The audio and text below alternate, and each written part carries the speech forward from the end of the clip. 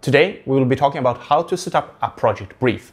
And a project brief, that is basically a document that specifies exactly what the goal of your development will be. So what are you trying to create? And this is a very important topic because this is the document that your designers and engineers that you will collaborate with later on will work from. So if you get it right and define your goal in a correct way, then you will save yourself a lot of time and they will be working in the direction that you want them to.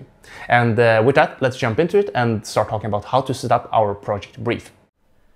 Now, to start setting up the project brief, we need to have some idea at this point for what type of product that would actually help our target customer. So how should it look like and how should it work? If you still don't have any idea for what you want to develop, that's completely fine. But in that case, I advise you to go back to previous lessons on idea creation, idea validation, and customer research, and then come back to this lesson once you have some idea for what you want to work on. Now, assuming that you do have an idea for what you want to develop, we can continue and take a look at the template attached with this lesson. And as you see, this is a template for the requirement specification, which is a document that lists all of the objective things that our product needs to fulfill. So now let's just go through the document point by point and understand exactly what the different sections should include. So the first section here, it is the summary. Just write a couple of paragraphs about what the overarching goal of the project is and why you have even decided to start working on it. That way, when you share your document with freelancers, they will understand better what you're trying to achieve and they will likely feel more motivated to help you.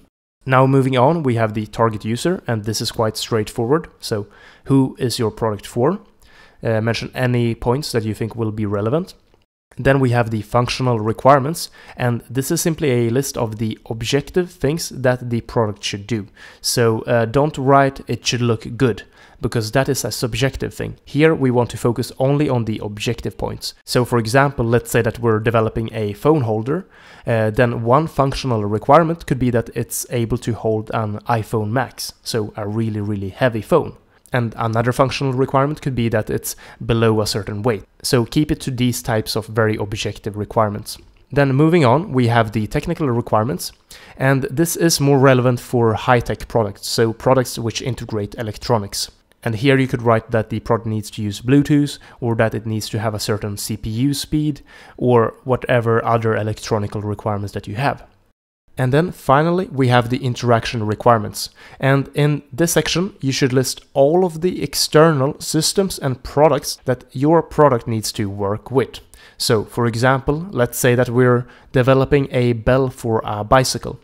All right, then we know that the bell, it needs to mount onto a bicycle. So we can define in this section exactly what type of diameter of the handle it should mount on, what brands of bicycle it should mount on, and so on and so forth. And once you're done filling in that section, you should have a document that really lists all of the objective requirements that your product should have. And remember that if you're uncertain about whether a requirement is actually a requirement or just a nice to have, I would advise to leave it out for the moment, because putting too many requirements into the document would narrow the creativity of the designers that we will be working with very soon. So only put down what you're absolutely certain about into this document.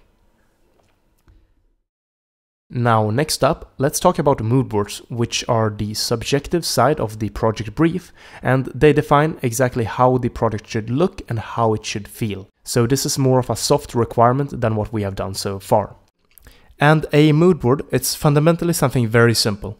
It's just a collection of images, which can be of similar products like the one that you are developing, or it can be images of completely unrelated things. And the point of these images is to create a feeling when you look at them. So for example, you can see on the screen now a couple of different mood boards, which all have a very distinct aesthetic feeling to them. Providing a designer with a mood board, it's really the best way to make sure that you're on the same page about what type of look you are going for. Because if you just tell the designer that you would like something minimalistic, it is very likely that you will not get what you expected, because everybody have their own unique interpretation of different words, but with a mood board you can actually show exactly what you mean instead of just tell. Now moving on to the task for this week, it is unsurprisingly to create your own project brief. And the way that you will be able to do that is to fill out the template for the requirement specification that is attached with this lesson, and to create your own mood board which shows what type of style that you are going for, and just combine these two things into one single document. Then in upcoming lessons we will be sharing this document with designers and engineers so that they can start creating concepts for your product.